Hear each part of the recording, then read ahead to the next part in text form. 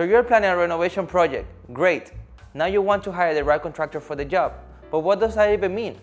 Let me help you figure that out. First, let's understand what the right contractor means. The right contractor should be someone who has the ability to listen and determine the details that are really important and specific to you and take your vision into reality. When hiring a contractor, you should look for an online presence.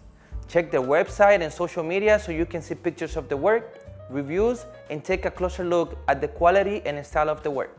Also, ensure the contractor is legally registered to do business in your state and has the appropriate licenses and insurance. Although the state of Texas does not issue licenses for general contractors, specialty trades like electrical, mechanical, and plumbing are required to have one.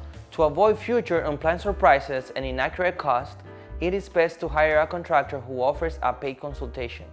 This allows the contractor to take the proper amount of time needed to give you an accurate prices and also holds the contractor responsible for producing a detailed and accurate quote, which can save you money and headaches once the project starts. Lastly, I encourage you to pay close attention to the level of communication from the moment you make that first phone call. Pay attention to the questions being asked and also ask a lot of questions so you can get a feel of how this new client-contractor relationship could feel like. A lot of home renovation projects take a minimum of 2 weeks and up to several months, so you want to make sure you are comfortable working with this contractor. That way, the experience of your project is as enjoyable as possible.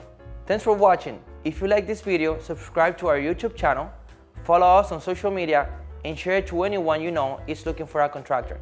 Stay tuned, stay curious, and keep learning.